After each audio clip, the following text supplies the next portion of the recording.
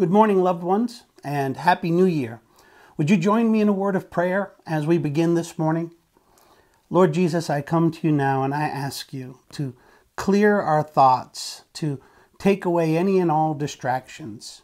Help us, I pray, to prepare to come now to this time of worship. I ask you, Lord, through your Spirit and through your word, to refine us, starting with me. Help each of us, I pray, to come away from this time in your word and in your presence different.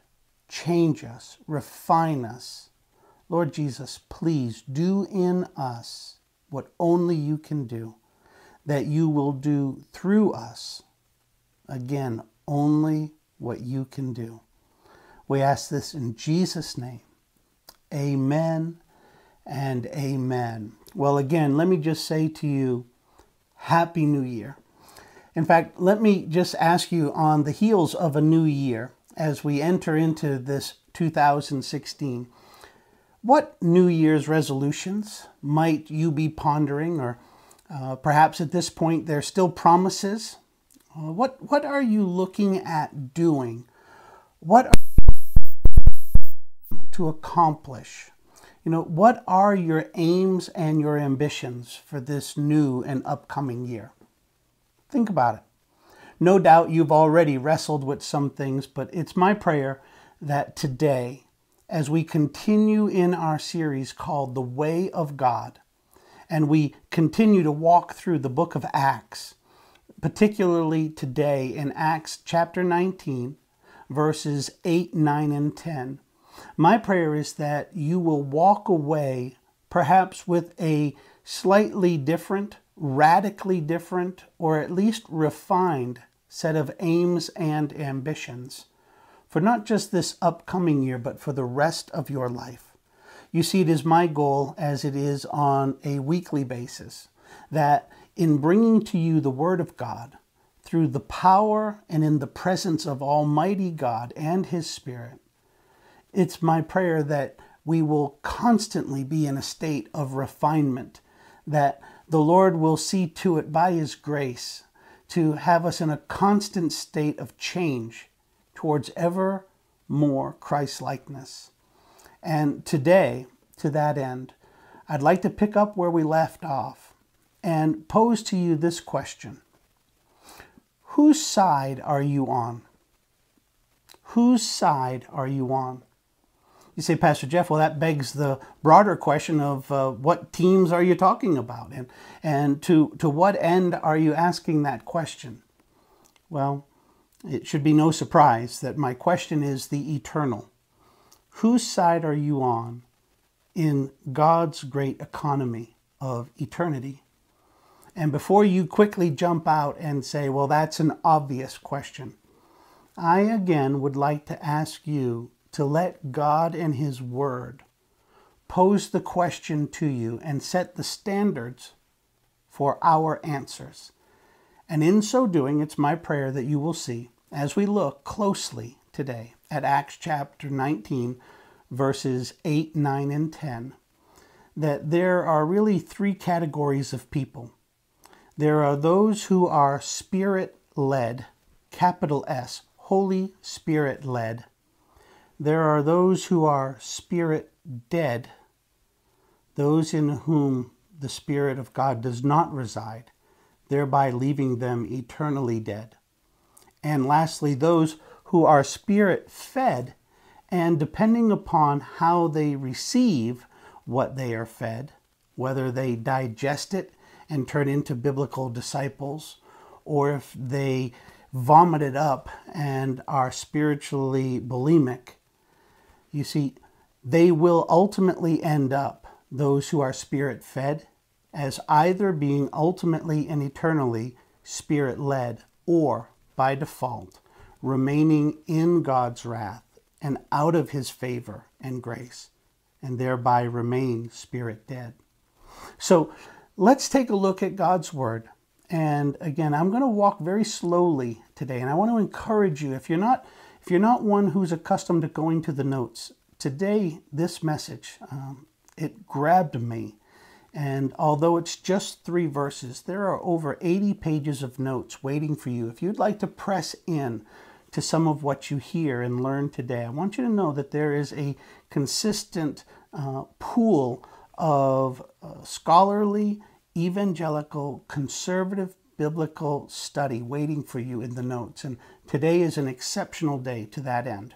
But with that said, let's go to God's Word, and I'd like to read all 3 verses and then come back and unpack each one and show us this contrast between the Spirit-led, the Spirit-dead, and those who will have to decide where they will pursue their purpose and the promises of their life, whether or not they will surrender to victory and come under the Spirit's guiding, or if they will continue to reject and push away, live under self-rule and self-lordship, and thereby end up amongst the Spirit dead.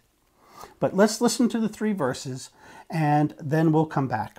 God's Word says, "And he," this is Paul, "and he entered the synagogue and continued speaking out boldly for 3 months, reasoning and persuading them about the kingdom of God. But when some were becoming hardened or stubborn and disobedient, continuing in their unbelief, speaking evil about the way before the people or congregation, he," again Paul, "withdrew from them and took with him the disciples or the believers, reasoning daily in the lecture hall of Tyrannus. This took place for 2 years, so that all who lived in Asia heard the word of the Lord, both Jews and Greeks." Friends, in here we will see the 3 categories really almost perfectly aligned by the 3 verses.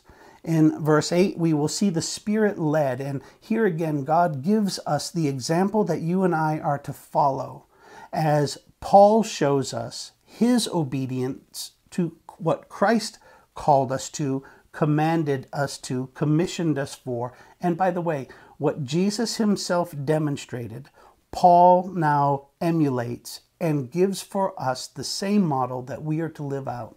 We will see what it is to be Spirit-led on mission for our Messiah. In verse 9, we will see a snapshot of the Spirit dead. And I want you to take very close note of this because, again, I'm asking you, whose side are you on? You know, the big idea or the timeless truth of this passage in principle is to come to understand that this life, it's not about you. It's not about me. Our lives, especially those that have been surrendered to Christ, those that have been captured by his grace, our lives are here for the purpose of bringing him glory by living on mission and being those Spirit-led who would be a part of the Spirit-fed movement where God calls others to himself, and ultimately to contrast the Spirit dead. But we'll see that Spirit dead in verse 9, and then we'll see the culmination in the contrast as we are left with a beautiful portrait of the Spirit-fed people. So let's walk through this verse by verse. So verse 8 begins with the word "and." Please note this. The word "and" tells us, beginning this passage, that we are attached to that which came before. And I just want to remind you of the context. Paul has now arrived in Ephesus to stay. He had come through town once before, had a quick but favorable response, and he said that if the Lord should lead me, I'll be back. Well, he's back. And the first thing he did, we saw in the first 7 verses of chapter 19 last week. he came upon some disciples who were not, let's say, incorrect in what they knew, but they were incomplete in so much as they did not understand the gospel of Jesus Christ. They knew of one that was to come, but they were not surrendered to the truth of the gospel and who Jesus is and what he accomplished on the cross and what he proved through the empty tomb and then the walking amongst the disciples. So we started off with Paul showing those who had a religious affiliation, a foundation of understanding, but who were incomplete, who were not yet Christians. And he told them the truth about the Christ, who is Jesus. And in so doing, we saw that the Spirit of God indwelt those folks, 12 men, we were told. And in the filling of the Spirit, we saw the authorization and the justification of salvation demonstrated through the power of the Holy Spirit in these men. And so the takeaway was that you must have received the Spirit of God when you believed to have your belief biblically validated. So, in addition to that, we now are told, and he entered. Paul entered the synagogue. He entered demonstrates a going. Once again, Paul has shown us a willingness to go, to engage, to enter in. And where did he enter? He entered the synagogue.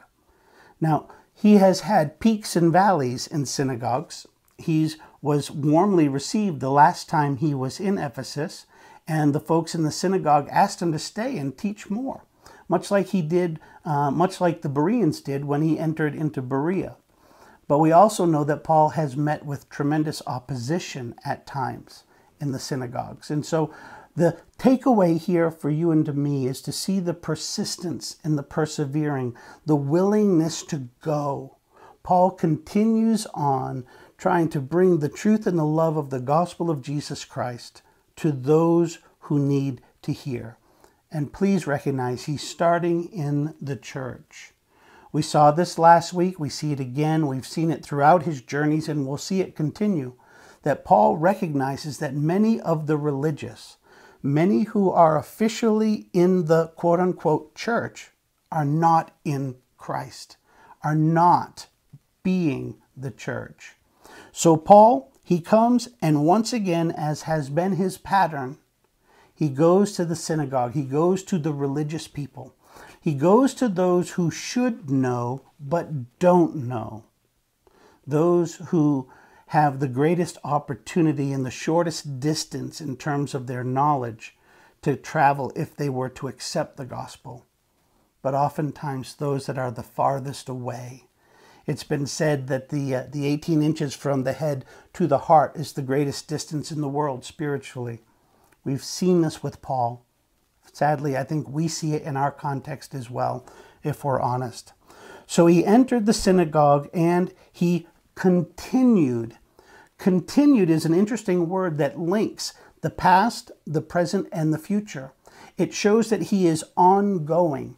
It shows that he has a pattern, that he is persistent, that what he has been doing, he continues to do. And that is to live on mission, to live surrendered to the purposes and the power and the promise of Christ, all for the people of God, and many of those who have not yet heard, that they might believe and receive Christ as Lord. He continued, and he continued speaking out. This is a very interesting word. It is used for preaching. It is used for confrontation. It is used for contrast. The point is that Paul is not going to worry about political correctness. He's not going to worry about how he is received. He's not going to worry about whether or not he's ruffling feathers. Paul is an ambassador, and he gets his instruction, and he commits in terms of his behavior, his attitude, his heart. It's all committed to his king. As an ambassador, he comes and he speaks out as authorized and as sent by his king. He is speaking out, and note this, He is speaking out boldly. Friends, I ask you, when was the last time you spoke out boldly for your King as an ambassador? I plead with you to speak out boldly for your King as an ambassador. This boldly, it has been translated elsewhere as fearlessly. I shared with you last week a definition for fervent. And fervent is to be truth on fire, to speak out fervently, fearlessly, boldly, to go as one who has been sent, to live as one who has a mission, to not worry about anyone or anything under any circumstances. This is what Paul shows us again and again and again and again. He continued speaking out boldly for 3 months. That's a long time in the setting of the synagogue, but as has happened in the past, it happens again. There comes a point when the religious folks have heard enough. You might say, well, why 3 months? Why not 2? Why not 4? Well, it's all under the providence of God. God has a plan, and this plan, as it would be in this case, had 3 months of proclamation, bold proclamation, speaking out in the synagogue. And as we will see, once again, the religious people have had enough of the truth and the love of the gospel. You see, Paul, when you study the scriptures and you see, Paul is relentlessly confrontational in his preaching and his teaching. Why, you might ask? Because Jesus was the same. Because he knows that unless and until people put down their self-righteous religion and pick up their surrendered state of longing to repent and believe in and on Jesus the Christ, Paul knows that they have no hope. There's no hope to be found in ritual and religion. There is no truth in tradition alone. And so, Paul, he speaks out boldly. And he did it in this case for 3 months. Note, while he was there, he was reasoning. Once again, we see that Paul is going to engage people. The word reasoning in the Greek is that from which we get our word dialogue. He's having exchange. He's engaging people. He's meeting them where they are.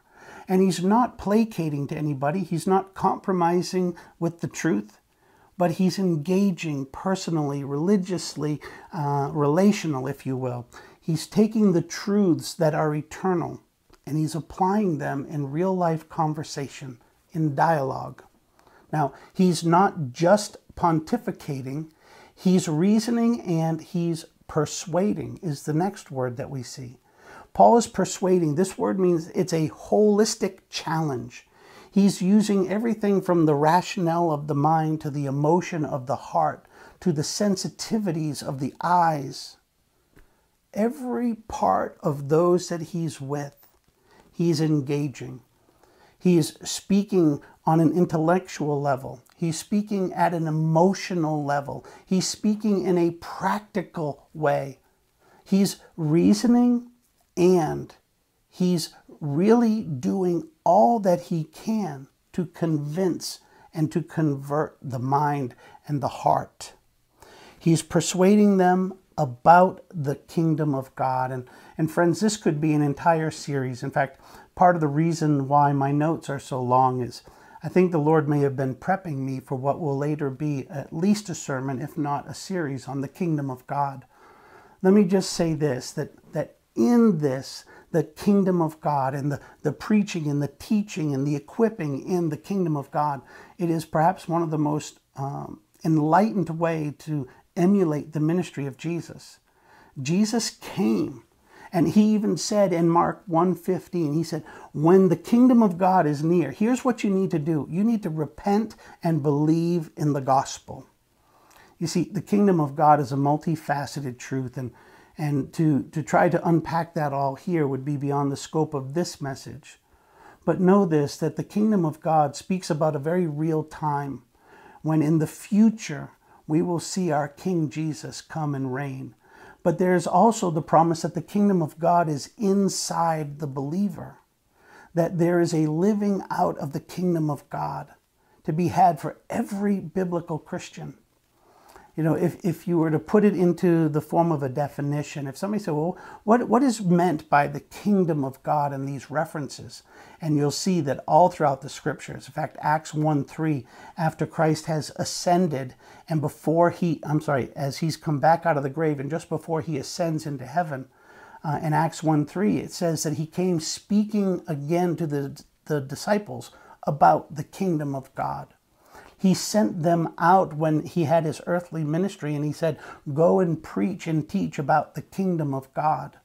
Paul, on many occasions, referred to himself as a minister of and a preacher of the kingdom of God. His co-workers as well, he described as ministers of the kingdom of God. In a nutshell, friends, the kingdom of God, that which Paul is all about, it's the teaching and preaching, equipping and living out of the truths associated with the fact that Jesus is the Christ, that Jesus Christ is Lord. It teaches the truths associated with salvation, not only how to be saved, but then what living as saved looks like. So here at the end of verse 8, please see this. It is in part dovetailing in with what we'll see at the end of verse 10 as the real crux of this passage, of this point. What the Spirit-led life is all about is living on mission for our Messiah in the midst of his miraculous grace, so that others will know and have the same opportunity to repent and receive and believe on Jesus the Christ. This is what it is to be Spirit-led, to live on mission, to share the kingdom of God to the glory of God, recognizing that it's all by the grace of God. Now, watch what happens when the Spirit dead show up. Verse 9. But. You see, the Spirit dead are the but people. But. You know what I'm talking about.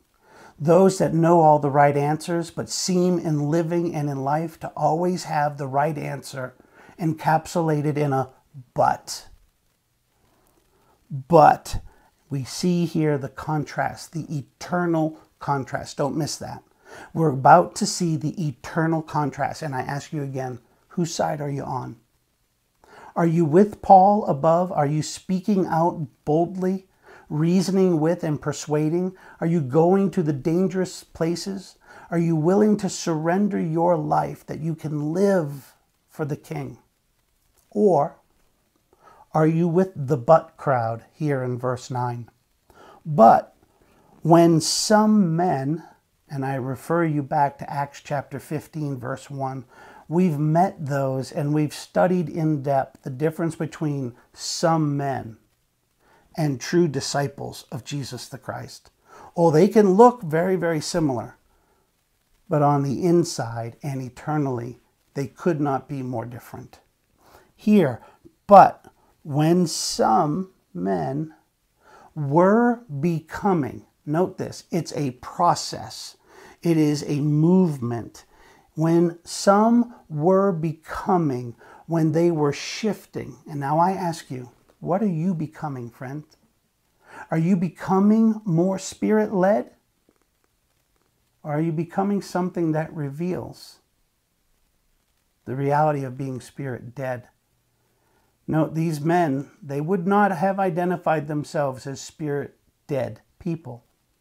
But God's Word is going to show us who truly is Spirit-led and who is Spirit-dead. But when some were becoming hardened or stubborn, this word hardened, it speaks to, all throughout the New Testament, whenever it's used, it speaks to rejecting the ways of God. It speaks to rejecting the Word of God. It speaks to and infers the rejecting of the worship of Jesus the Christ. Not with lip service, but with life service.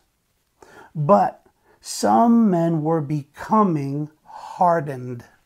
I ask you again, are you becoming hard or are you becoming holy? Do you find yourself in the midst of what God is doing? And I ask you in the context of our local church, because this is where God is at work in our lives up close. Are you finding yourself becoming hardened and stubborn, or holy and Spirit-led? Oh, friends, don't miss this, because the whole purpose of these 3 verses is to show us the contrast in the context of mission. And some were becoming hardened or stubborn. They were rigid in their rituals. They were rigid in their religion, and they were rejecting the truth and the love as given through Paul that was calling people out on mission, calling them to the standards of God, calling them to surrender to victory. But some men were becoming hardened and stubborn and disobedient, or another way of translating that word, continuing in their unbelief. I'm asking you again, friend, are you becoming more obedient or less obedient? Are you finding yourself more inspired by the power of the Spirit in enabling and empowering your belief? Or are you sliding down the slippery slope of skepticism? Are you finding yourself more energized to embrace the things of God? Or do you find yourself a bit of an enigma in the presence of God and His people?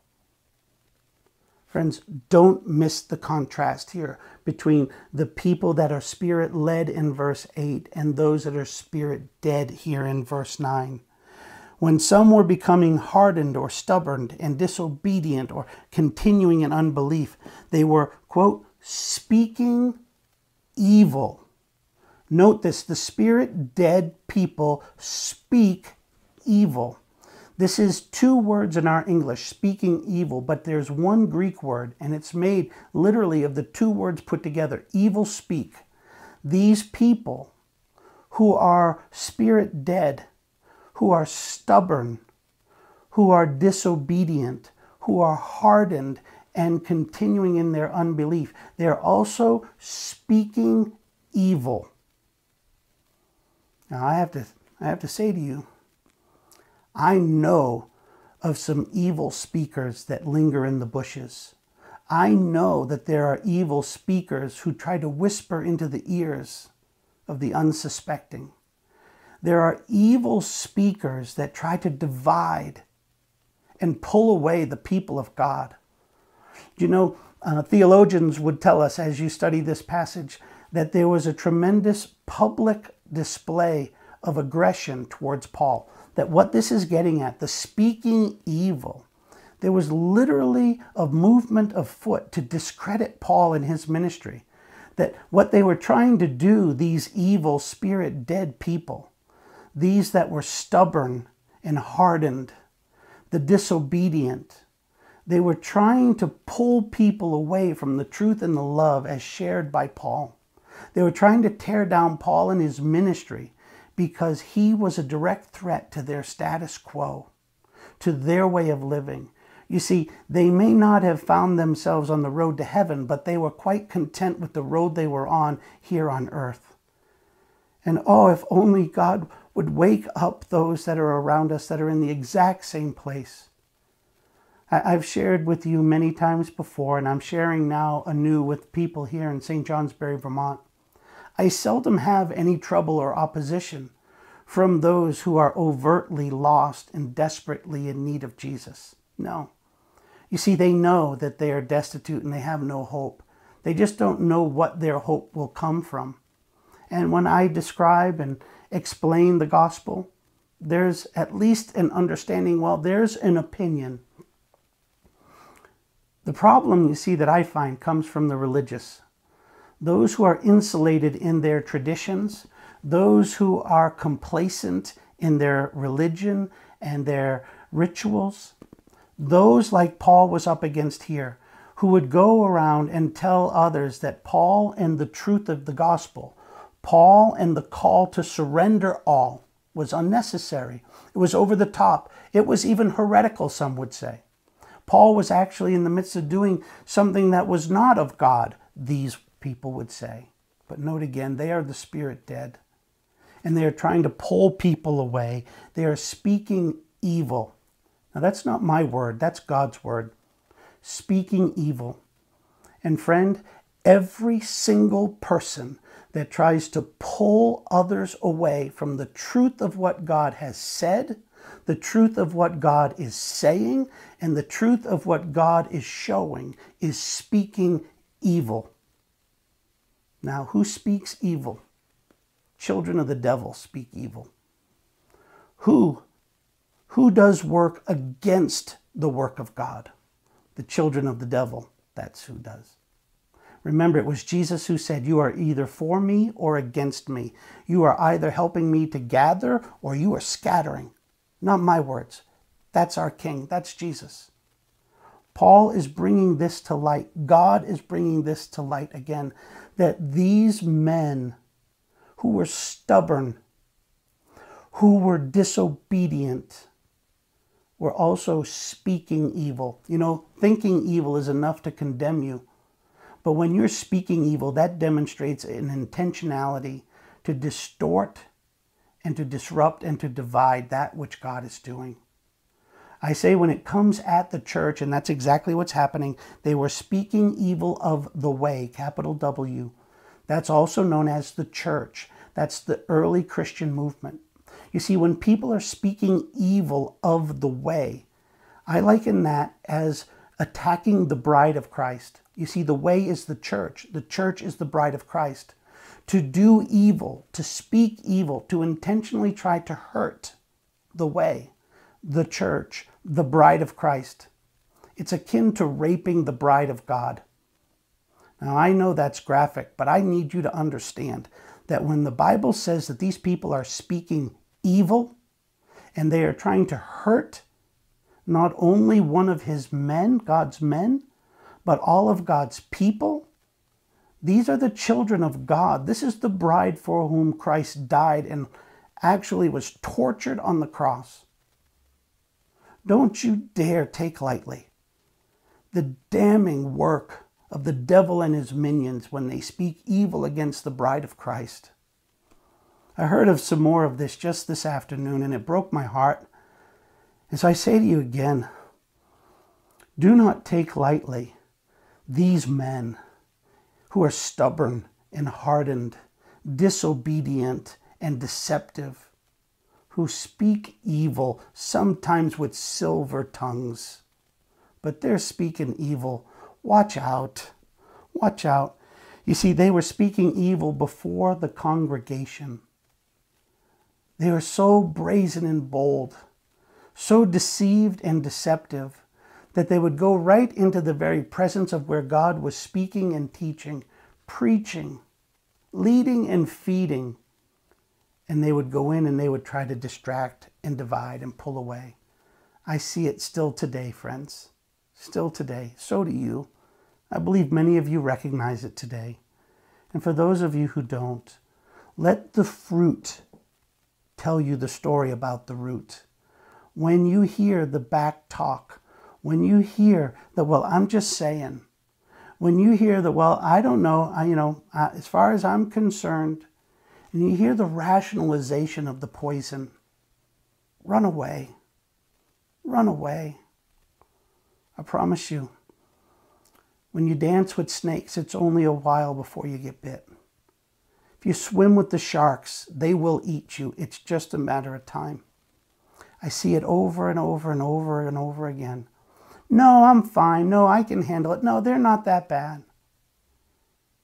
The enemy counts on that. So they were speaking evil of the way before the congregation. But then Paul, what does he do? Paul responded by withdrawing them away. Paul took those who were being poisoned and he protected them. Now it's interesting because I've heard it said, they've pointed at this and said, oh, look, it's one of the early church splits. It's a split in the church because Paul withdrew from them and he took the disciples with him. But you know what? That's not the case. This is not a church split. This is church separation. This is not church being divided. This is church being defined. You see, just because they're in a synagogue, just because somebody's in a building with a steeple and it's called a church, doesn't make them the church. This is not the church being divided. This is the church being defended. This is the church being defined. Paul is not splitting, he's separating. He's taking the silver and he's leaving the dross. He's taking the gold and he's leaving the dross. He's taking the wheat and he's leaving the weeds. He's pulling away the sheep and he's staying away from the goats and the wolves. That's what we see. Paul withdrew from them and he took away the disciples, the believers, the good soil with him. And what did he do? He continued to reason now afresh. And just like in Corinth, when he left the synagogue and he went across the street and he opened up shop in Justus's home, here again we see the same pattern in Ephesus. He's going to leave the synagogue after 3 months because the religious are pushing him out. They're rejecting God and the gospel. And so what he does is he goes down and he rents a hall, the hall or the lecture hall of Tyrannus. And this is beautiful because what you're going to see here is another portrait of the contrast. You see, some of the earliest manuscripts tell us that not only did Paul leave the synagogue and go and open up shop here in this lecture hall, but he did it between the hours of 11 and 4. You see, in the context of their culture, you would work from sunrise until approximately 11 o'clock in the morning. And from 11 o'clock to 4 p.m., you would have a hiatus or a break time, that the culture didn't work in that time because it was the heat of the day. And then they would come back to work at 4 o'clock and work into the dusk. In fact, it's been said, some of the historians said that in their time in Ephesus, there were more people awake at 1 a.m. than at 1 p.m. because the culture would be such that they would go home from 11 to 4 and they would rest. They worked hard in the morning, they would rest from 11 to 4, and then they would go back to work in the late afternoon into the evening. So what's the point here? I want you to see, Paul didn't need a fancy synagogue. As we've seen before, God has used him and the church has gathered at a riverside, in a marketplace, in people's homes, here in a lecture hall. Kind of like us, in a converted warehouse, in a movie theater, in an APY office. It doesn't matter the place. But notice the perseverance of Paul. He's out working, and when everybody else is going to go home and go to sleep, he uses that time. And this is incredible because the scriptures say that he did this for the next 2 years. And we know that when you're in the synagogue, he would only have access to Jews in very limited quantities of time. But now he's gone ahead and he's got himself a new location that will be open to the public, Jews and Gentiles. Everybody is invited. And he's going to have the opportunity to invest in the few, whoever they may be, that respond.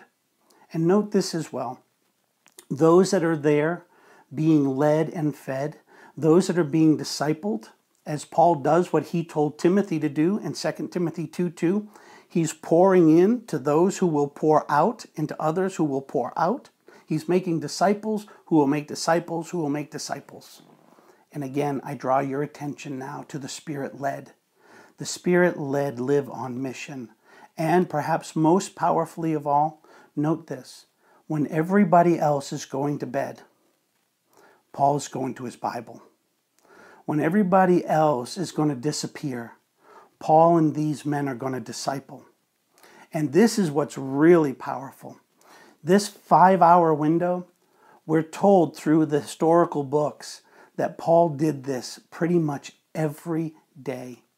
Now I want you to think about this, because I'm one who's told I preach long. Well, our average sermons are approximately an hour, and I don't apologize for that. I'm not going to give you fast food when the Lord's equipped us with a full Thanksgiving banquet every time we come together. But note this, the example, the time commitment and the passion commitment. Paul's there pretty much every single day, 5 hours at a time. And in the morning, whether he was out making tents or discipling, we're told in Acts 20 that he went house to house, that he was active and he was tireless in the pouring out. I mean, literally, he'd be out discipling or working a secular job in the daytime. Then when everybody else went home to rest in the heat of the day, no complaint about a lack of air conditioning, no complaint about union wages, no complaint about a need for additional downtime, no talk of balance in his life. He was all in all the time, and he would work for the gospel of Jesus Christ, also known as living on mission, sharing the gospel that others might live. And then in the evening, when the hall would be taken back and others would go back to work, we're told that he would go from house to house and disciple then again in a personal way. Oh, what a beautiful portrait we have. In verse 10, now we see the contrast has been laid out before us, and now we see the purpose. It's to come to the Spirit-fed. Again, this says, this took place for 2 years. I just want to draw your attention to this. What is this? This is the transformative power of the gospel of Jesus Christ through the shared proclamation of the gospel through the people of God. God's Spirit at work in Ephesus. This, the transformative, eternal work of the Spirit through the man and the men of God and the women of God, no doubt. This took place. Took place. Again, I draw your attention. God wants you to know that this really happened. This took place. It's real. This is reality. These are not stories. This is not something for you and me to just disregard. This is a model. This is the inspiration. This is the blueprint. This happened, and it can and it should, and I pray it will happen again as we live, as the Spirit led, to get the privilege of going to those who will ultimately be Spirit fed, so that they don't end up like those folks in verse 9 that are Spirit dead. This happened for 2 years. Again, note the time that is needed. Note the commitment that is registered. Note the stamina, the Spirit-fueled stamina of Paul and those that are on this mission. And it happened, it took place for 2 years, so that, here's the crescendo, here's the purpose. All of this, in contrast, the Spirit-led versus the Spirit-fed, the spiritual fight of the faith that has taken place. This all happened so that all, whosoever, everyone, all who lived in Asia, everyone within their sphere of influence heard, so that all in Asia heard. They didn't have the gospel rub up against them. They heard the proclamation of the gospel. They saw it attested to with lives that lived out this Spirit-led life. They saw it attested to with the power of God. This was all so that those who lived, all who lived in Asia, heard the word of the Lord. They heard the gospel of Jesus Christ. They heard the means of salvation through Christ alone, by faith alone, His grace alone, for His glory alone. This is what it was all about. It was all about the proclamation of the gospel. It was all about reaching the lost, finding the lost, and growing the found. It's all about the glory of God through the shared grace of those who have been gospel saved and gospel sent. The Spirit led, fought off the Spirit dead, that there would be some who would come and be Spirit fed. And it says that all in that region, all in Asia. And you know what's beautiful about this? In this 2-year window in Ephesus, our study of the scriptures would show us that here we have the church of Colossae founded. We have another church, Hierapolis, that was founded. And likely the 7 churches in Revelation 2 and 3, all founded here during this time. We also know that Paul wrote 1 Corinthians during the closing of these 2 years. God is again so amazingly at work. And how? How is it that all of this took place? You see, Paul was in Ephesus. God worked through Paul as Paul made disciples, who made disciples, who made disciples. No doubt Paul went out of town every once in a while, but the primary means of the ministry, the primary means of the church multiplying, the primary way that God changed the world, the primary way that this Asian region was populated by Christ and Christianity and the church grew, was through Paul making disciples of men who would then go and make disciples, and women who would then go and make disciples, who in turn would then go and make disciples. It's exactly what Jesus did. It's exactly what Jesus commanded. It's exactly what Paul has done over and over and over again, because it's exactly what Jesus commanded. It's what we are doing. And it's what we will continue to do, because it's what Jesus did. It's what Jesus commanded. It's what Paul shows us. It's what Paul emulates. It's what the Word of God calls us to. So I ask you again, friends, whose side are you on? Whose side are you on?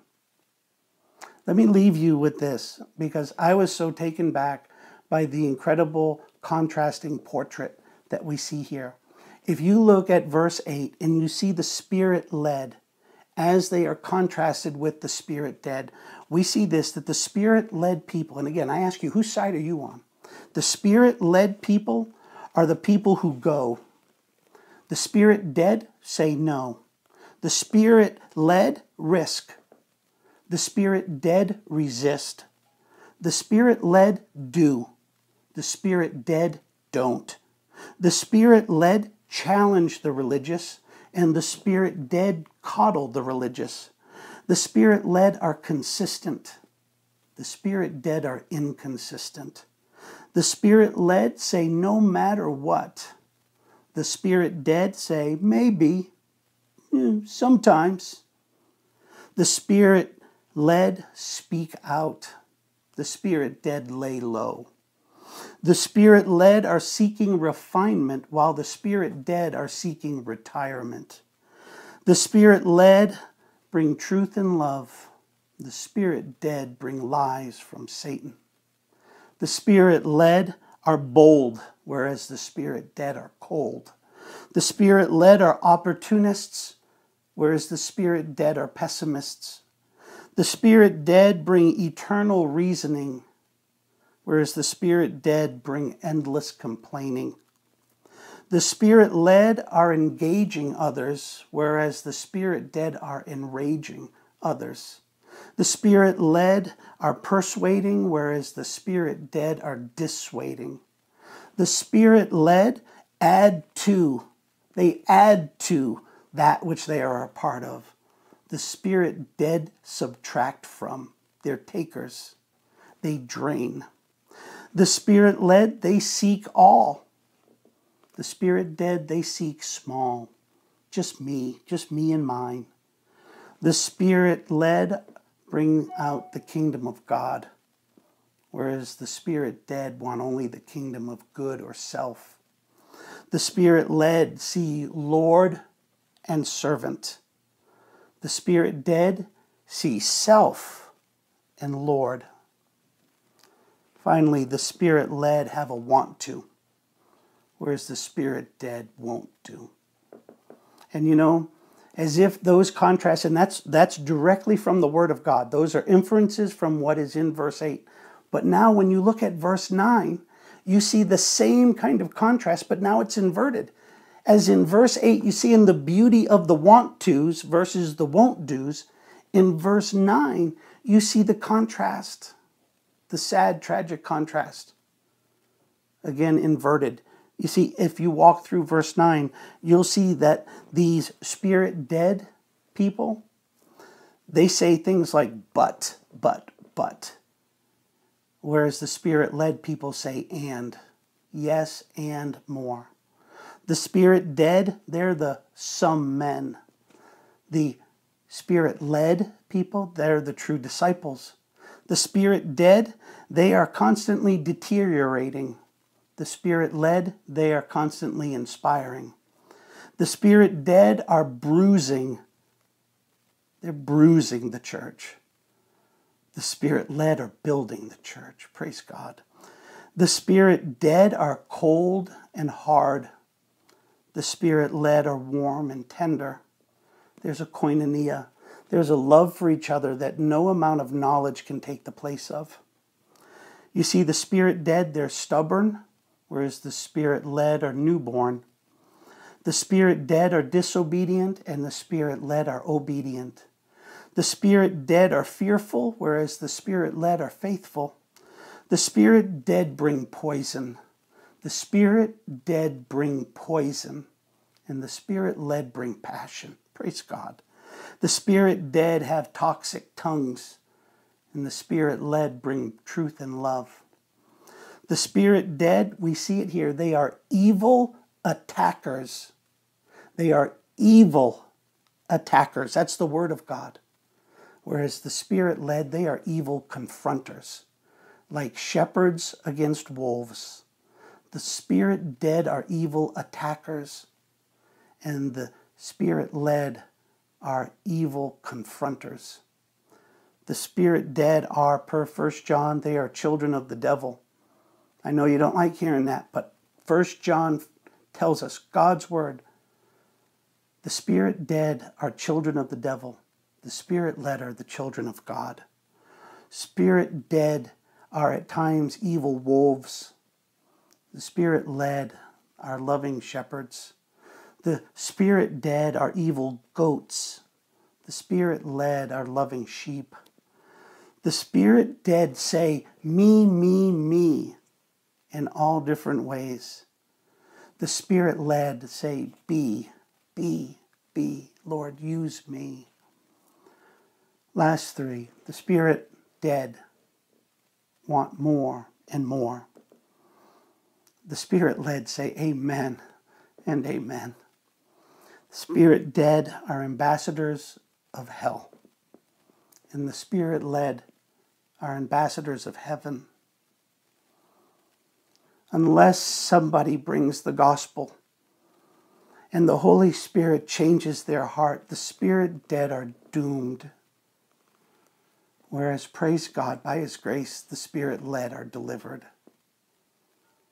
Friends, this is the story of Acts 19, 8, 9, and 10. I ask you, whose side are you on?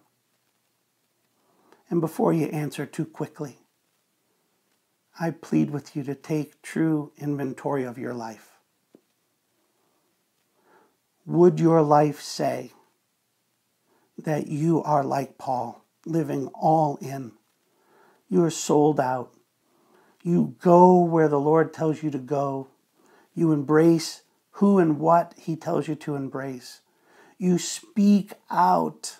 You reason with. You persuade boldly. Or are you stubborn, hardening, disobedient, continuing in unbelief, speaking out evil, even if it's through silver tongues? Are you hurting the church? Or are you helping the church? Are you here to take? Or are you here to give? Do you say, I want? Or do you say, I'll worship? I ask you, friends, whose side are you on?